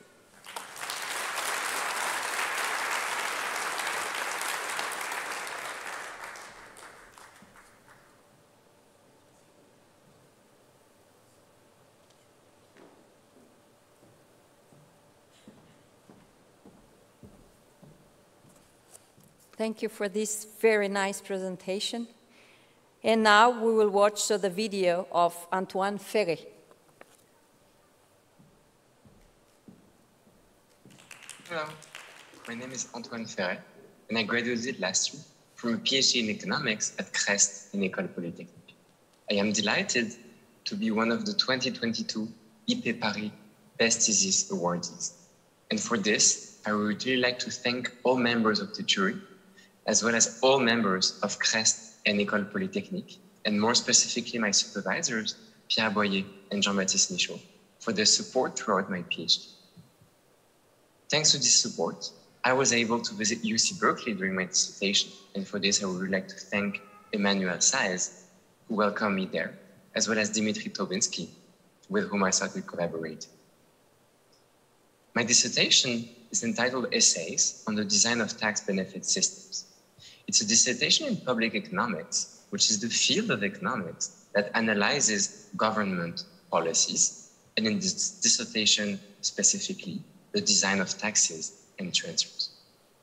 The first chapter is a descriptive analysis of the French tax benefit system, where I used micro-simulations to understand exactly how the different taxes and transfers interact to form the aggregate budgets of the individuals.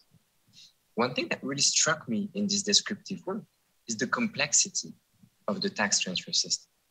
And so in the second chapter, I started working on how agents, that is people's inattention to taxes, can interact with the conduct of tax policy and the design of those taxes and transfers. In the third chapter, realizing that redistribution in practice operates through different taxes and transfers, I started characterizing the optimal nonlinear tax systems, that is the optimal different types of taxes and transfers that aim to achieve redistribution in a given tax and transfer system.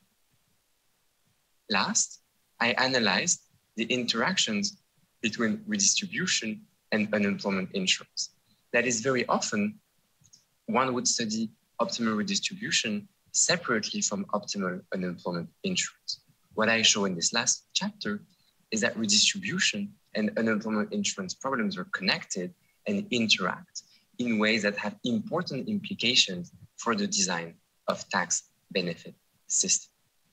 This was a very short summary of my PhD dissertation, and if you're interested, I would be very happy to talk.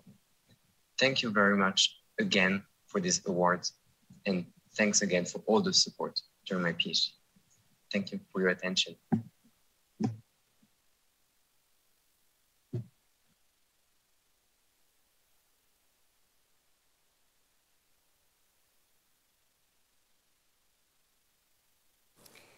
And now I would like to invite here on the stage Arthur Boutillon to present also his thesis.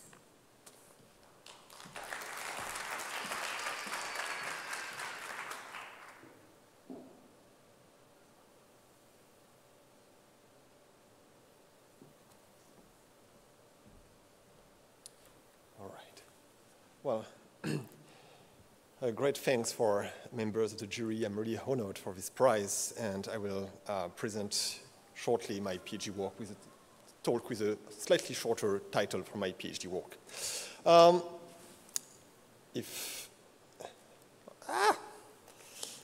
Right, here.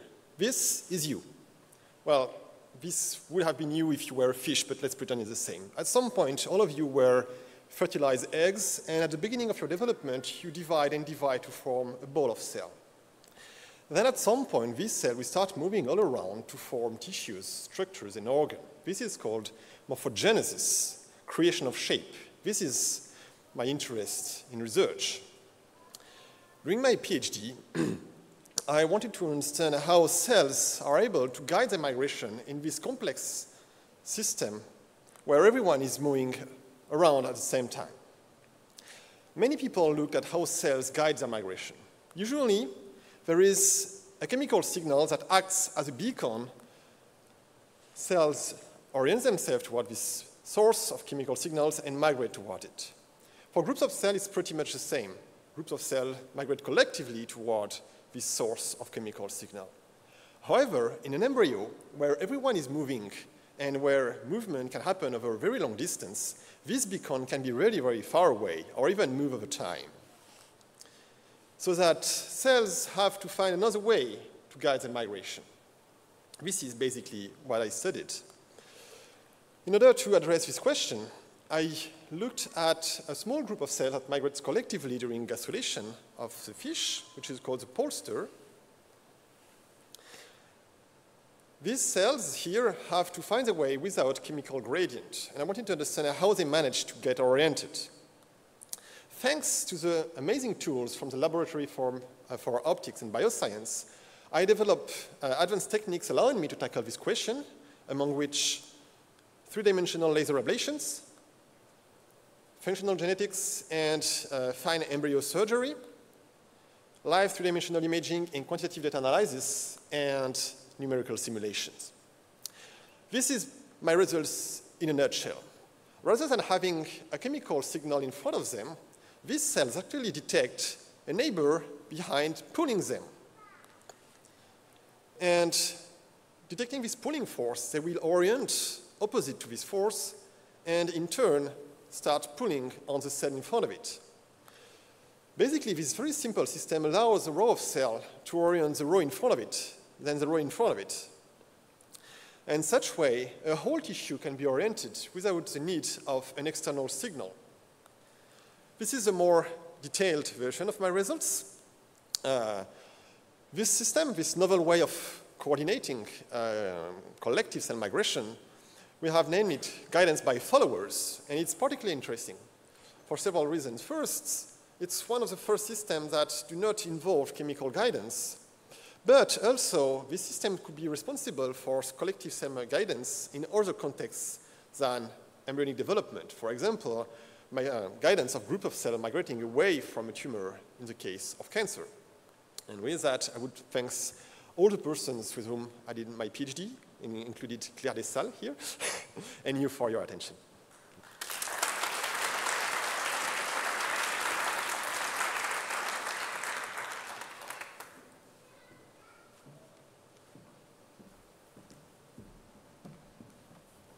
So thank you for your presentation. So right now, I would like to invite all the awardees here on the stage to receive their certificates.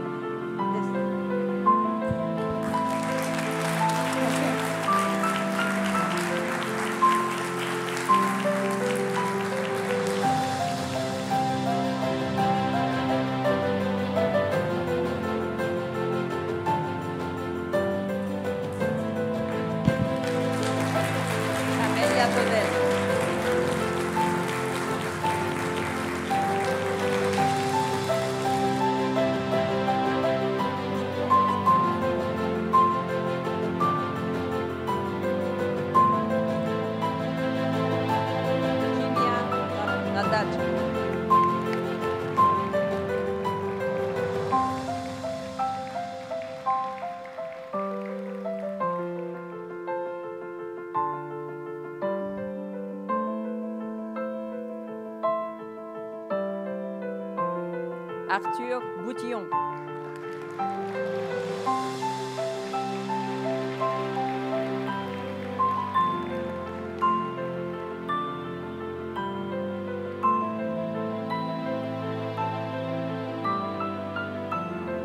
We'd also like to acknowledge Bo Zhang Dong.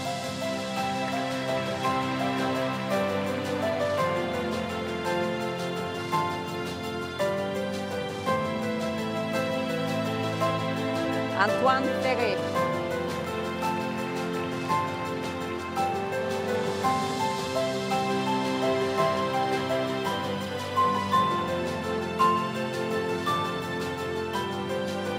And Guillaume Palmagne.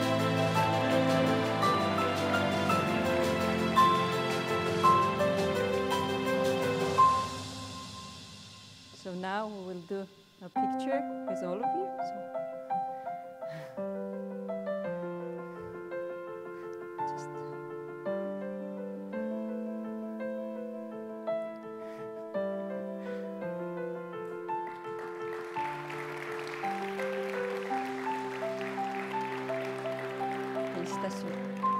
Congratulations again.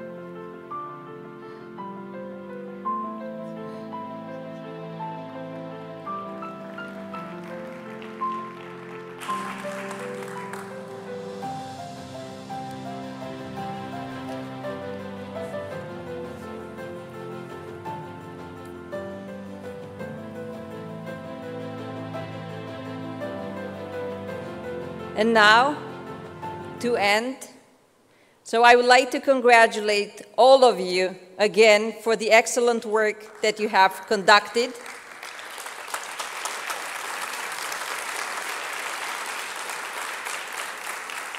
So that you have conducted at IP Paris, and you should really be proud to be an alumni of IP Paris.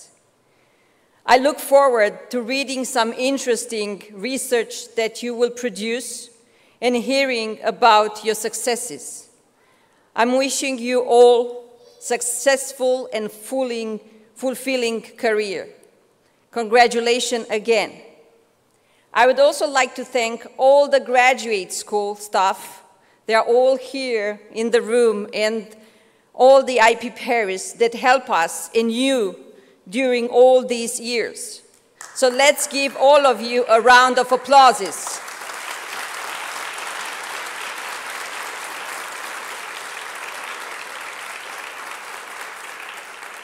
And now, I think one of the most fun things, so I will invite all of you, all the PhD graduates, to come on the stage for the photo, and after that, for the toasting, the hats, and afterwards, everyone is invited for the cocktail.